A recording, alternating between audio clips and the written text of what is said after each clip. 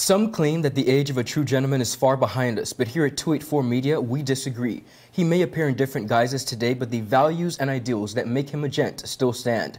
Gentlemen, aspiring gentlemen, and of course, our partners that hold us down. I'm Ron Grant. Welcome to a brand new season of The Art of a Distinguished Gentleman, a show poised to help guide modern-day men into 21st century distinguished gentlemen. Don't worry, it's not always about suits and bow ties, but raw, real-life lessons that translate to grounded, community-minded, well-rounded men. Thank you all for taking this journey with me. Now in Season 3, we take you on an entirely different journey. From chefs to dancers, construction experts, we're heading outside in the field to share the journey of some of the BVI's best and brightest. From East End to West End, Virgin Gorda, of course, Jos Van Dyke and Anegada, our Virgin Islands gentlemen are doing the damn thing, and I'm proud. Now, inspiration is said to be one of the most pivotal points of someone's life. We all have inspiration from somewhere. Also, it's been said that the youth are the future. My first guest of this brand new season is not the future. He is the present. He's a philanthropist. He is one of the most poised young men of our generation, the one and only Jaleel Cameron, who is taking the waves of the BVI by storms. He's contributing, and believe it or not, he's contributed more in his very short space of time than a lot of us have ever contributed in our entire lifetime. I am so proud, so excited to be beginning this season with the one and only Jaleel Cameron. We talk philanthropy. We talk what's next. He's graduating soon. One and only Jaleel Cameron. All this after a word from our sponsors. We'll be right back. Brilliant Hands and Minds Tutoring Services, one-on-one tutorials in math and English, intense homework assistance, academic enrichment, school projects, effective communication and public speaking development, sign language for adults and children on Saturdays only. Registered with the Virgin Islands High School Certificate Program, Brilliant Hands and Minds can help you too. Offering intense curriculum-based training to help you or your loved ones get their high school diploma. It's time to make your family's education a #1 priority. Hurry, space is limited. Brilliant Hands and Minds Learning Center. We are the trained education professionals.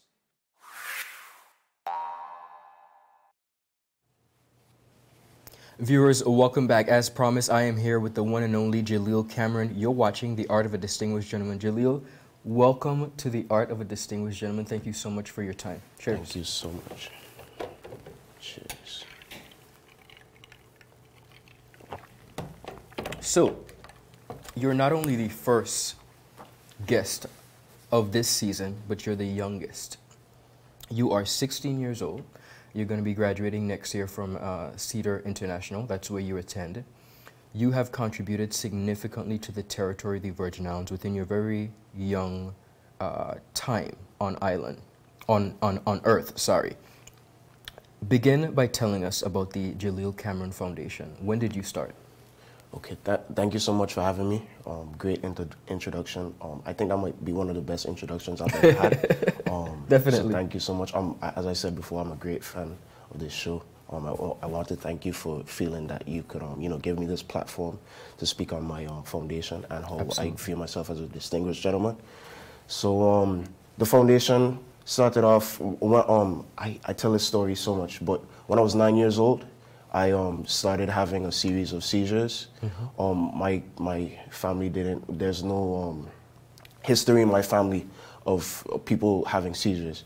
So of course we didn't know where that stemmed from. So like any good family would do, they took me to the hospital. The hospital said, we don't have the correct paraphernalia or equipment to be able to properly diagnose your child. So I had to go off to Miami, and as I was diagnosed with epilepsy in Miami, and as I came back, I looked to my grandmother and I said, I don't think that it's right that I should have to go away to seek medical treatment. I feel like and that was when the new hospital was like if it wasn't finished already, it was close to being finished. So I see that we have supposed to have a state-of-the-art facilities. Why not have all the equipment? So my grandmother she took that, and one day she told me we should take your words and turn it into action. And we went to my pastor. I attend St. George's Anglican Church, and Father Branch was the pastor at that time, and we asked him if we could sell water and beverages after church to be able to purchased this machine for the hospital, and then a lot of people know me from selling water outside of Scotiabank next to the post boxes, and yeah, that's how I really started off. Wow. Now, when you started your foundation, of course, it was because of your situation and wanting to give back, but did you have any idea that the Jaleel Cameron Foundation would turn into what it has become today? I'll be totally honest with you. I did not see us, still doing this. That's 7 years ago. How time has flew by. But yeah, I wouldn't have seen this for the foundation really. I thought when we were doing that, especially at such a young age, I thought, we'll do a great deed for the community. I never thought I would get the attention that I did from it, because I thought it was just, the right thing to do. Yeah. So, yeah. Now, you are an award-winning philanthropist. You've been recognized throughout the territory for your stellar work and really giving back. Who are some of the people that really assisted you and supported you as it pertains to the foundation? So, I wish she was here. My grandmother, she's my rock. Awesome. In your introduction, you speak on, our queens that hold us down. Of course, I'm too young to have a wife. So that first lady in my life is my grandmother, and she always taught me to do the right thing, and I love her. And I have a great team filled with really my team is a lot of women. My grandmother, my mom. I have an adopted grandmother named Astrid. She is another rock of mine. Always behind of me. Any initiative that I have, I can go and tell them, and they're going to make sure that we are best set up to help whoever it is we're helping, and I can't thank them enough, really. Amazing. You are, as I said, one of the leading, and we don't always sign up to be a role model, but believe it or not, you are. You have set a precedent, a very high standard for service above self. You're giving back, you're contributing to our society. When you think of what's next for Jaleel, because you are graduating soon, you'll be graduating next year, any future aspirations? So after school, college is, the next step. I'll be totally honest, I haven't decided what I want to study yet. But even if I, don't go off to study something having to do with philanthropy or giving back, that is already a part of me, so it won't, ever leave me. So even if I don't, even if my primary job when I grow up is not running my foundation, that will always be there, and I'll never forget to give back. I'll never, ever forget to give back. Awesome. I have to speak about the Debate Society. I had the honor of sitting and observing you and your colleagues debate a variety of topics, and you are a part of the Debate Society. I want to speak to extracurricular activities that really have assisted our young people in developing their skills. You were a part of the Debate Society at the Cedar School. What did that experience do for you? So I think it's great, and people are different, but I would recommend it to others. I think that in the BVI, teaching our young people that healthy discourse is needed in order for countries to how do I say, progress.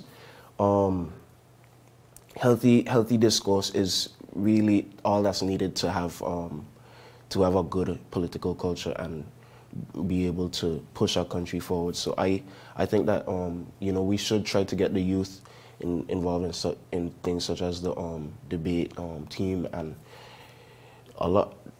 Elmore Stout is doing great with that. My school is doing great with that.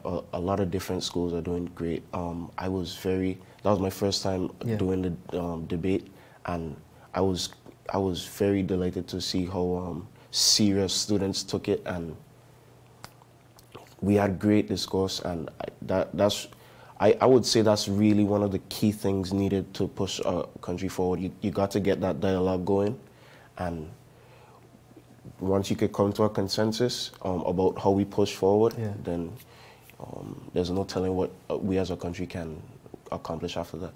I agree. What else do you do to engage your time for fun or for leisure? Sports. I play rugby. I play basketball. I played tennis. A lot of different, of course, service. I try to help out people, whether I go and help people if you want a box moved and you're like older, I'll help you do that. Come to your house, help you move boxes for a day. That's what I do. That's who you are. Yeah. Absolutely. A lot of times, as we observe our society, we keep hearing, "The youth are our future. The youth are our future." But it's a bit more than that. You are a shining example of the youth being the present. What encouragement would you give to young persons like yourself who might think, "Oh, I'm only 16, I'm only 13, I can't do so much"? You have proven that age is nothing but a number. Your impact and influence on this society will continue to be embedded with all of us, I think, and it's going to transcend through time. What encouragement would you say to young persons like yourself who are saying, "Oh, I'm too young, I can't do this"? I would say I've never looked at it that way, really, because when I started off, I was 9. And the task that I had wasn't really a tedious task. Finish church, go out, sell water and sell juices. So, but I never thought that it would have the impact. I would just say to our youth, just stay true to yourself. My grandmother's going to be so upset with me because I keep saying but that's okay. You're good. Yeah. I would just say stay true to yourself. And just try. The way I look at it is that, they say it takes a village to raise a child, and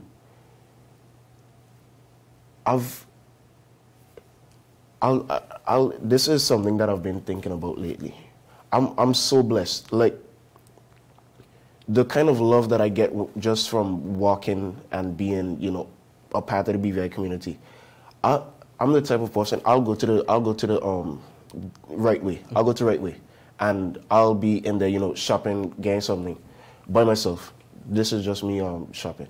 And when I go in past the cashier, I'll say what I have picked up is I take out the money and I give it to the cashier, and say I might just be a little short.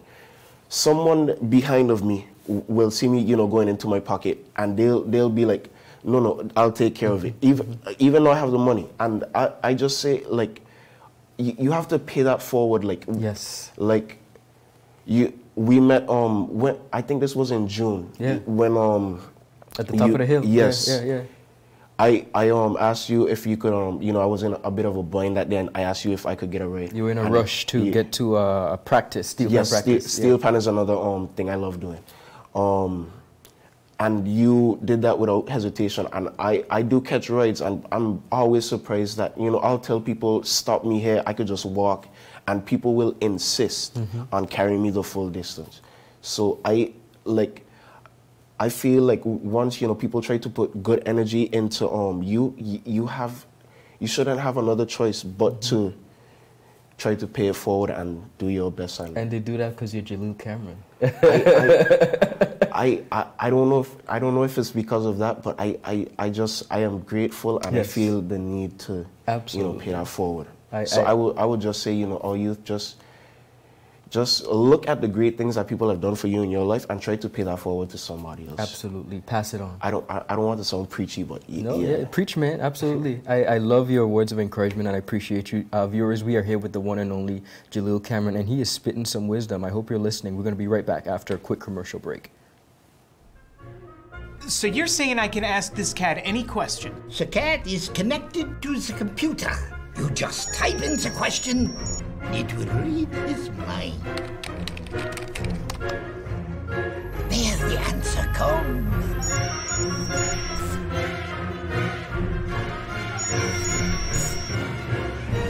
You're the man! I've been looking for this for weeks. Viewers, welcome back. You're watching The Art of a Distinguished Gentleman. Once again, I am here with the one and only Jaleel Cameron, one of our young professionals who are making leaps and bounds within our territory. Jaleel, who inspires you? And I don't want to miss anyone out, but, you know, I'll just give a few examples. Of course, everyone that I mentioned before, my grandmother, the beautiful ladies on my team who pushed me forward. My president, Mrs. Daniels, she's the president of my foundation. Miss Calling Romney, Mrs. Heather Butcher, Miss Kathy, and Lord, please, I hope I didn't forget anyone. And since we're on the show, you know, distinguished gentleman, I think that I should, you know, give some male names. Some males that I look up to in the BVI community. Actually, a lot of them have, you know, been on your show already. Nice. So Deva, Mr. Barber. Yes. He might be a little upset with me right now because you know. I love that episode as well because, you know, you mentioned not cheating on your Bible, but Lord, I broke that one. That's so okay. sorry. But Deva, I look up to Deva because, you know, when I go to his barbershop, it's like a firm. It's, you know, it's a great place to have good dialogue. It's a vibe, yeah. Deva is one of the realest people you'll ever meet in your life, and he just always gives off positive energy, and you can have great, you know, and I feel that's, you know, that's a safe haven for men, the barbershop. Yes. So I would say Deva. I was actually watching Mr. Aaron Parolan's episode last night. I look up to him as well. Just a positive dude. He actually grew up with my dad in Seacoast Bay area, so he's like a brother to my dad, and he always, you know, encourages me, and just a great guy. The deputy governor, Mr. Archer. I've actually, a couple months ago, COVID has kind of breaking it up, but I've broken it up. I've been playing basketball. You know, we had the league in the multi-purpose complex, and he was, he's a coach. So he was coaching my team, the second. So and just a great lesson that he gave my team, you know, to be early is to be on time. To be on time is to be late, and to be late is to be never. Yes. And so that's those are beautiful examples of really strong, powerful men that have contributed significantly to our territory. We are in the era, Jaleel, of COVID, and it's really, it's taken the BVI by storm. The grief is crippling. I mean, the pain is real. We've been through a lot this year. What has COVID taught you? And I think we're still going through it. Yes. So I don't know if there's still, you know, still lessons to be learned. Still lessons to be learned, but and I don't know how I'm processing it, but to be able to, you know, first, I've never really dealt with a lot of loss in my family, but it's just a crazy experience to me when I would have been, you know, speaking to a person, you know, a couple weeks before, and to wake up to hear that that person has, you know, passed on, is I don't know how I'm dealing with that, but I don't think, and this is, I'm sorry this sounds so generic, but don't take life for granted. Tomorrow is not promised, and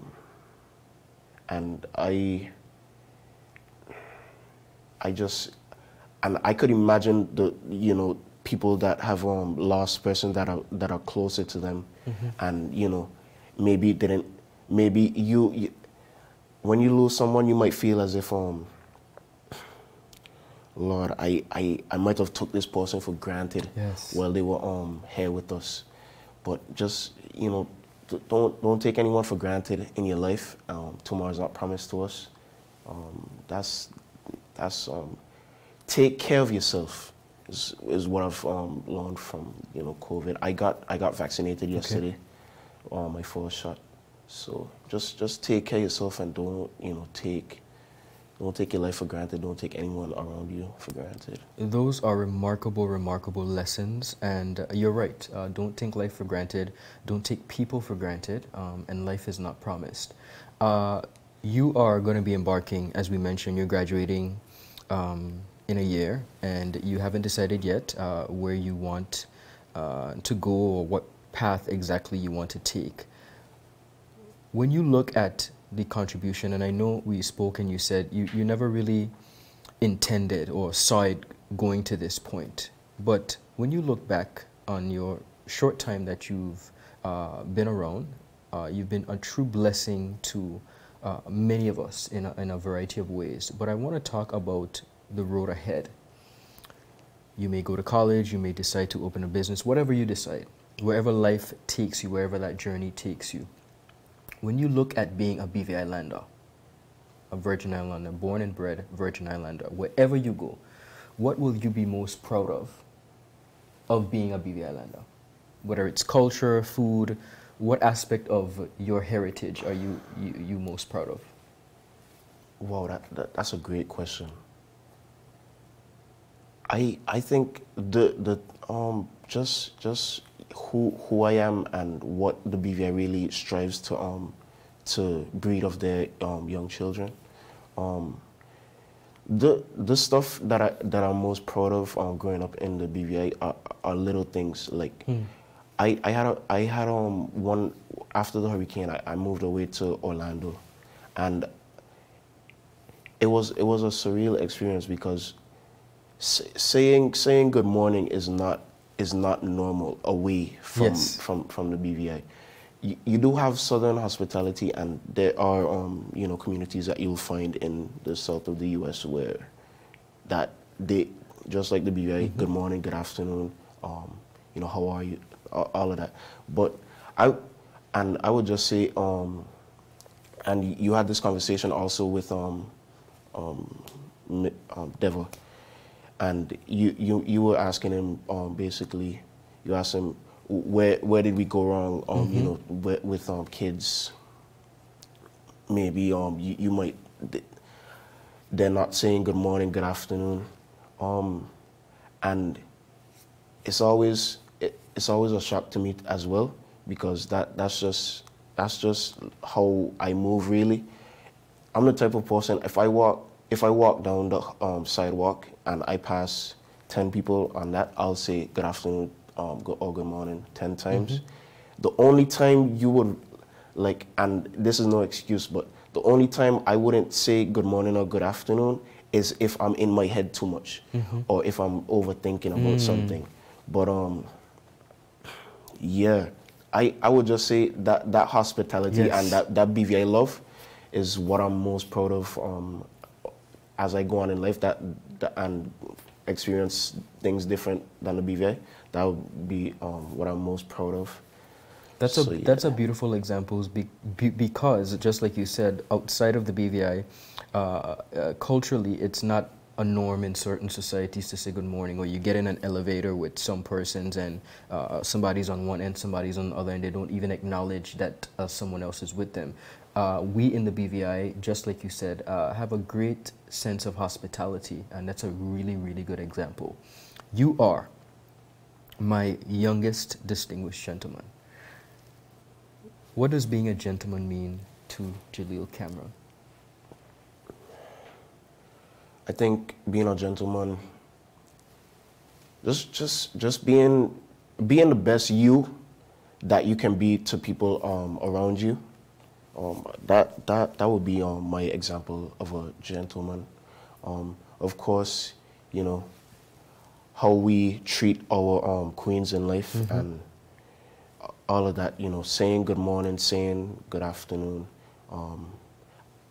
checking up on people, asking, you know, genuinely asking people how are they doing. Yeah, and meaning it, yeah. Yes, and just trying, my goal really, like as a human, my goal is to always give people the energy that I want to be reciprocated to me. I want to show people love, and I want, you know, them to reciprocate that back to me, so that, you know, we could just, you know, live and feel love and be, and just, it's, and I hope I'm not rambling on. You're good. But that's really, I feel like being a, and I'll just speak about you know, the way you know, treating young ladies, you know, and I feel like it's being lost a little bit in terms of you know, opening doors. Yeah, speak to it. Pulling out seats, and I was watching your interview with Mr. Letsom. Chad Letsom. Yes, as he was speaking about him and his wife just having a baby, and he wants to, you know, and I love this because he wants to, you know, build her up after and while being being pregnant, and that was just a great example of being a gentleman to me. You know, sometimes women might, you know, feel as if they're not being valued enough, and that was just a great, and that was just a great example to me of just a stand-up guy, being great to his wife, and I really see no other. I'm very concerned when I see and I've messed up in the past. I won't sit here and act like I didn't, but it's always weird to me when I see guys being disrespectful to women, because you know, a woman carried you, a woman nurtured you, hopefully after you were born, you know, and it's always mind-boggling to me when I see guys disrespecting women, because, you know, a woman carried you for 9 months, and hopefully as you grow up, she tried to show you as much love as possible. But yeah, I hope I answered your question. You did. You did. You spoke to the quality of a gentleman as it regards to the hospitality and taking care. But really, what I love is the value that you exemplify for women, from your foundation, having a lot of women on your team, to having the love and admiration and respect for your mom and your grandma. That value that you carry, and just hearing you articulate that is perhaps why I do this show. Absolutely why I do this show, because I want your generation, the 16-year-olds, the 15-year-olds, and even a little bit older, the 20-year-olds, to understand that value. And having you sit and articulate your respect and admiration for women, I think is by far a great achievement. I want to thank you so much for your honesty, your articulation. I want to thank you for saying yes to this invitation. We are so proud of you, Jaleel. We are so proud of you. You exemplify the future of the British Virgin Islands, and you have taken that mantle and you have contributed significantly, even as it pertains to right now. You are doing remarkable things, and I have so much admiration and respect for you, and I think the community as well. We applaud you. So proud of you, and thank you for being a distinguished gentleman. All right. Thank you so much for having me. Great experience. As I said, I'm a fan, so it was a great experience to and you have that intro down pack. I got you, man. I got you. It was a crazy experience for me, you know, watching at home, to actually witnessing you and being on the set. And being on the set. So amazing. Thank you so much for this experience. I hope we've put out a product that, you know, people can take away some kind of lesson from. And I hope my grandmother is proud of me. Shout out, Grandma. Absolutely. I love you, and I hope I hope to make you proud in the future, and I hope I am making you proud presently, and I hope she likes this interview because she was on me about it. So, Definitely. yeah. Viewers, that is all the time we have. A shining example of poise, intellect, and articulation, the one and only Jaleel Cameron. This is The Art of a Distinguished Gentleman. I'll see you guys next week.